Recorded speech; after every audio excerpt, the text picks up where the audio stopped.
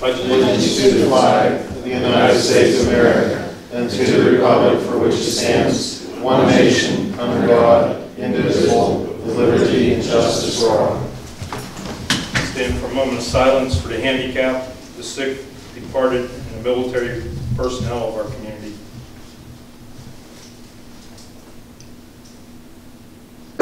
Thank you. Your experience. Sir, I'm representing the Bridgeville Area Historical Society. I want to thank Lori and Joe for all they're doing to help us with a really weak section of railings over there. Thank you. What I wanted to ask you tonight is to think about plan to come tomorrow night at 7 o'clock to the railroad station. The topic is going to be Greenwood Place. Now, many of you may never have heard of Greenwood Place, but if you drive straight up Station Street, don't make the turn onto Dewey, look straight ahead, there are the original pillars with the whatever on top of them that held the gate to that piece of property 100 years ago. So next time, slow down, take a look, it's history. But that little section of town is really a little section of town, a little cluster of homes. I used to spend a lot of time there when Mr. Murray, one of them, brought Mr. O'Donnell to Bridgeville to help with legal things, and his daughter, Pat O'Donnell, and I played a lot. About a year ago, Dan Clusie came in and talked about the street where he bought his grandfather's house, repaired his grandfather's house. From that house, you can look down from the back, straight down onto Baldwin Street. Now, in that era, 100 years ago, that was a main commercial retail district, store after store after store. That kind of history, Railroad Street also was part of that area. The Bridgeville Hotel, the Ritz Hotel, where the blind printing is today, when you got off that train, you're an immigrant coming to work at the coal mine or the steel mill, and you got off the train at midnight, there was one of those places that would have a room for you. So it was a very commercial area of town. But it also is very isolated. It's one little short walk to the Beachy bus line. It's one short walk down into the business district, and they have all the privacy you can imagine. So tomorrow night at 7, come to the railroad station. We'll try to get everyone a chair. Last month we had standing room only. So I hope to see you all tomorrow night because it's really interesting history. A very interesting part of the community. And by the by, we do have at the History Center a map of Baldwin Street dated 1940. It's commercial, business, after, and continual down to McLaughlin Run Road. It's a fascinating map. You can spend hours and say, you got somebody's name spelled wrong. Too bad, your name's on there. And one other thing, this has to do with traffic. I think I represent a lot of people in Bridgeville, or there are many of us anyway, who are quite upset with all the plans at South Fayette Township in the St. Anthony Theater, all that area. And I know it sounds crazy, but it is, I admit it. But I really suggest, seriously, that PennDOT think about doing overhead roads. You cannot continue to take green grass and property over and over and over again for a very few people. I'm scared to death at going into where the bank is. I'm scared to death someone's going to get hit right at that entrance of Route 5519. And if someone's walking in there and you're looking up there at oncoming traffic, you'll never see that person walking. And they do walk. For your information, I go to work 3 days a week, around 8:15 to 8:30. I I'm usually one of 2, maybe 3 cars getting on I-79. The rest are all headed west. And you better be out of the way when they come out of the coffee shop because they come like a bolt right after. So that's the end of my complaints, but I do have one other strange thought, a plant again with you people. Eminent domain should be the developer paying borough taxes, school taxes, and county taxes for 25 years. Rather than just leave property sitting empty for 5 or 10 years. And we might get a little bit more innovative workers, more innovative in PennDOT, to find out a lot of different ways of doing things. But I do have to see you tomorrow. Thanks. Mary, could you elaborate just a little bit more what you're speaking of with 25, 50 years eminent domain? I'm not quite sure I understand where you're... I think if you plan or hope as a developer, we'll take that property in South Fayette Township, out Mayview Road. If they had to pay school tax, borough tax, township tax, and county tax, they might think long and hard about what kind of a development they put in there. That's a lot of revenue lost. Now in that case, they're making revenue out of it. If it happened here in Bridgeville, we would lose thousands. And so would the schools.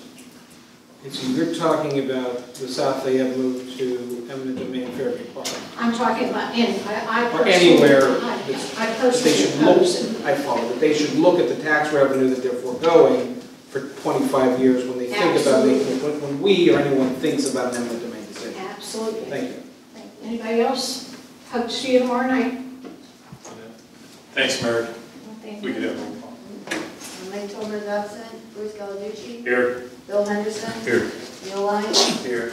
Joe Colosimo. Sure. Joe Verducci. Here. Bert Cherry. Here. Pat Blazio. Yeah. Tom McDermott. Here. Joe Seitz. Here. Lori Collins. Here. Chad King. Here. Bill Chilio. Here. Dan Knoll. Here. Okay. We need a motion to, by Borough Council, to accept the minutes from September 12th, 2016 regular meeting as submitted. I'll second. We have a second. All in favor? Aye. Against? Okay. The first item on the agenda is the Planning Commission appointments. An advertisement was placed on September 1st, 2016, requesting letters of interest from candidates wishing to fill the 2 new vacant seats on the Planning Commission with terms to the first Monday in January 2020. The following letters of interest were received with interviews conducted with candidates on September 26th, 2016. George Aspiotis, Judy Bush, Jeff Gallarducci, Dell Livingston, Tim Knapp, Eric Schmidt, and Mary Wise. So we're requesting a motion regarding the first vacancy to the first Monday in January 2020. Mr. President, before we entertain a motion, I think it just needs to be said. In my years on council and planning commission, I think we all were kind of blown away with the group of people we had. We had people that were professional planners, CPAs, business owners, rocket scientists. It was impressive what we got. This is a tough decision. Mr. Vice President, I'd like to make a motion to appoint Tim Knapp for a vacant seat on the Planning Commission. Second. All in favor? Aye. Against? Okay. And then the second appointee. Yes. We need a motion to appoint the second appointee. I'll make a motion for Dale Livingston. Second. All in favor? Aye. Against? Okay. We need a motion to, Next item is the zoning hearing board appointment. An advertisement was placed on September 1st also, requesting letters of interest from candidates wishing to fill the zoning hearing board appointment with the first term to the first Monday in January 2019. Letters of interest from the same George Espiotis, Judy Bush, Jeff Delajucci, Dale Livingston, Tim Knapp, Eric Schmidt, and their advice were received. We're requesting a motion to the vacancy representing Greenville. Do you have a motion to? I'll make a motion for George Espiotis. Second. We have a second. All in favor? Aye. Against? Okay, the next item that we have is resolution number 2016-09.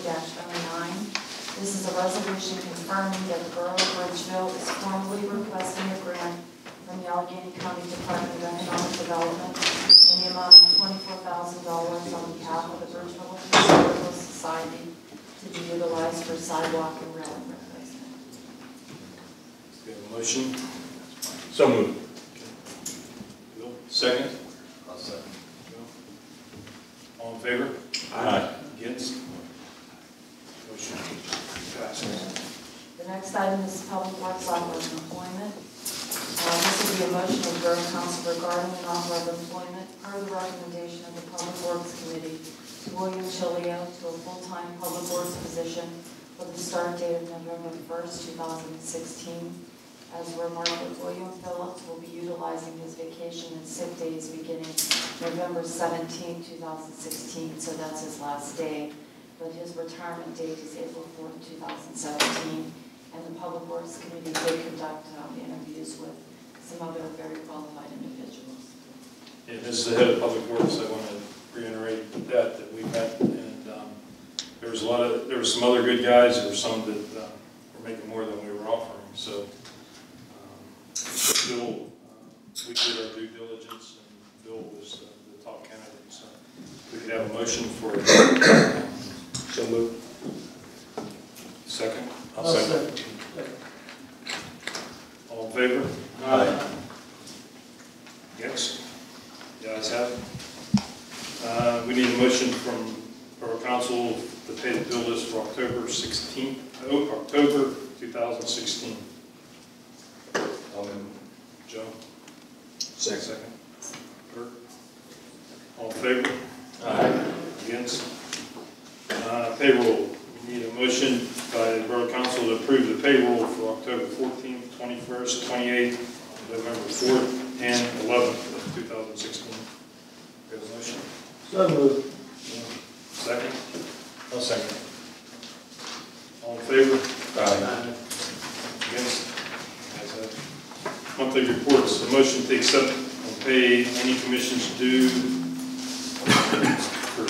September 2016 real estate tax collector's report. I'll move. Second. All in favor? Aye. Against? Motion to accept August 2016 financial report. I'll move. Joe, second. I'll second. All in favor? Aye. Against? Motion to accept September 2016 police report. So moved. Second. Joel, all in favor? Aye. Against? Motion to accept the September 2016 zoning report. So moved. Second. All in favor? Aye. Against? Okay. Committee reports. Administration, I don't have anything. Finance, Joe?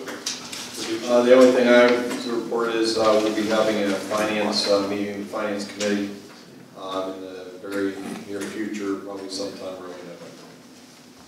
That's all I have. Parks and Recreation, Joe Blossom. There's a couple of quick things. Repairs to the gazebo out at Bridgeville Park are almost complete. We had to order I guess it's a custom-built piece that fits on top of the thing, so we're waiting for that. Public Works is doing some excavation work up at the school park for the installation of the new dugouts that the VA is going to be putting in. From that last call, very last call for the newsletter, she's getting it done this week, so anybody has anything, they will do it ASAP. And just as an aside, I was coming on from work late today. I was coming on down the ridge at Alley there, and I saw the chief there. He had a big old triaxle pulled out. That guy looked very unhappy. So, feel bad for the guy, but I guess he shouldn't have been there, right? It's true.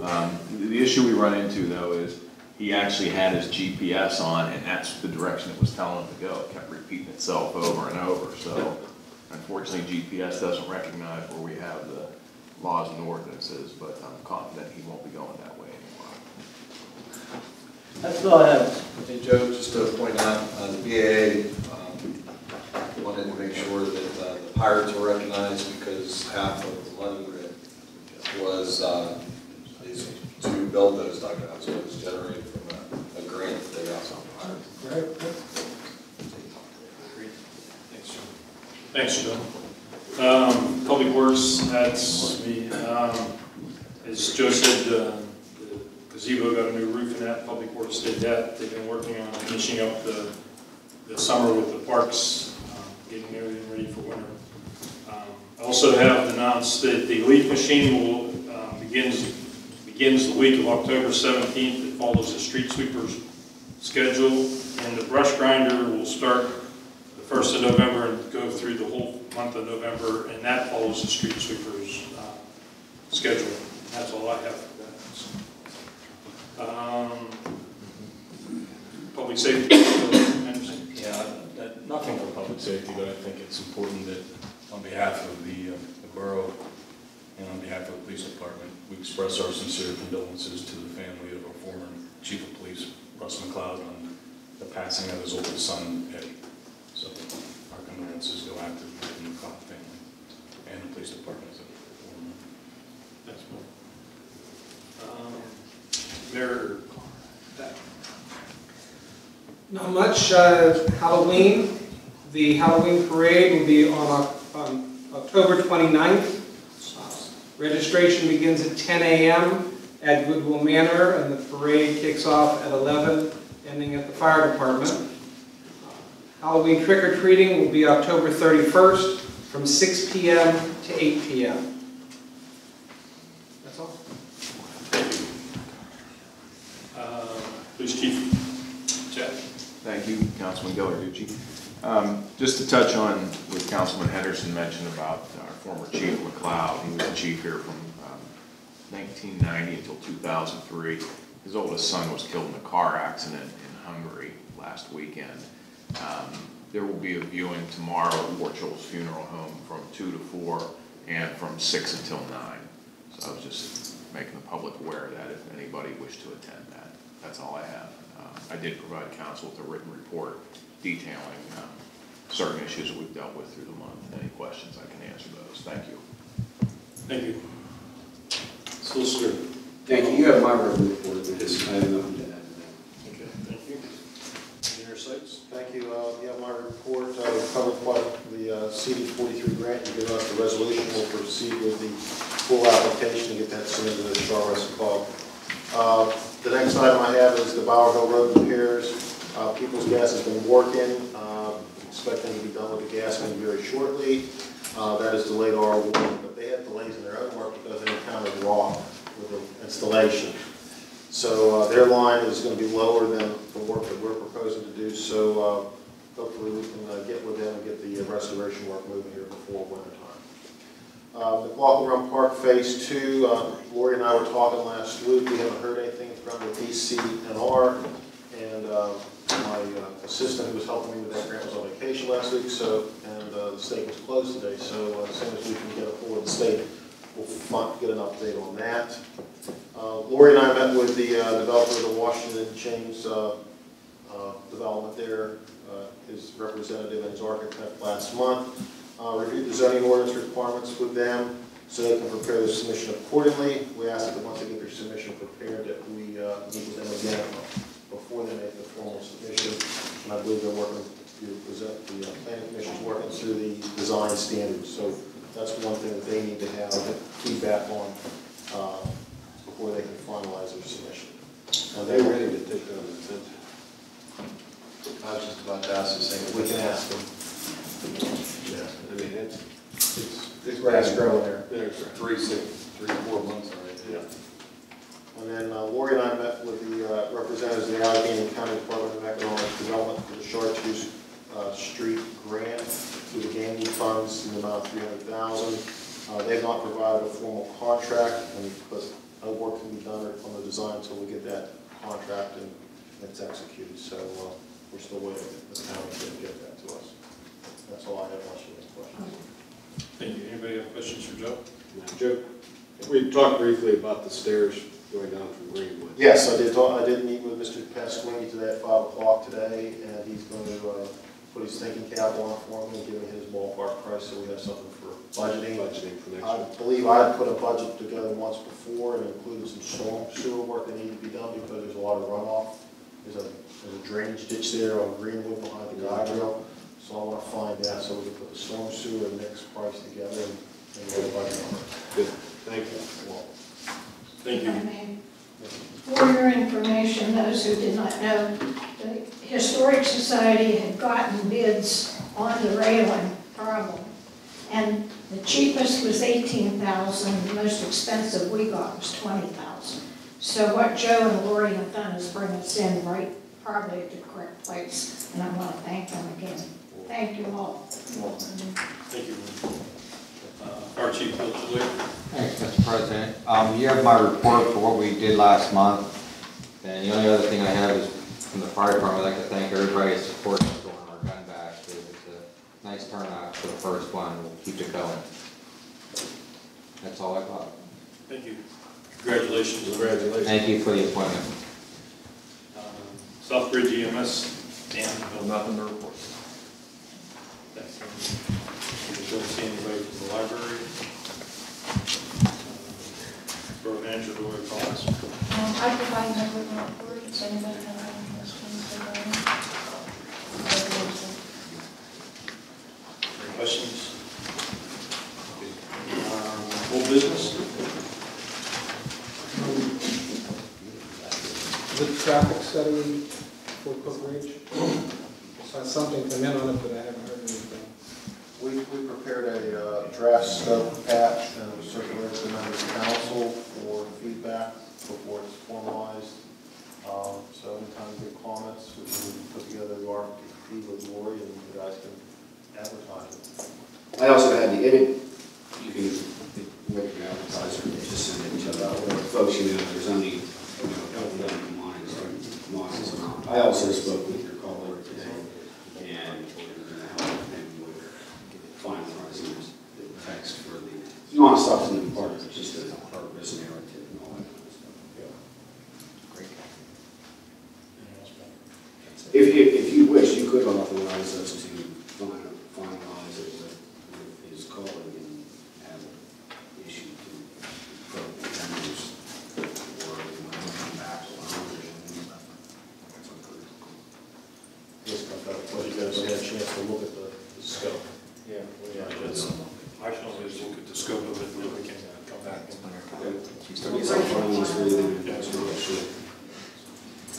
new business. Still on roll.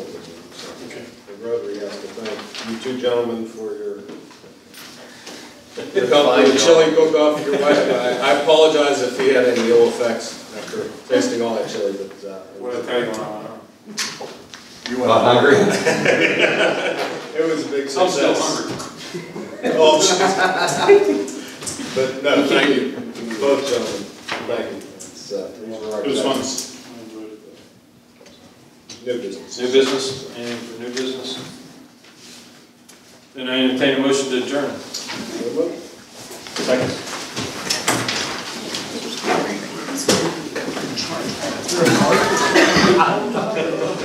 Chili cook.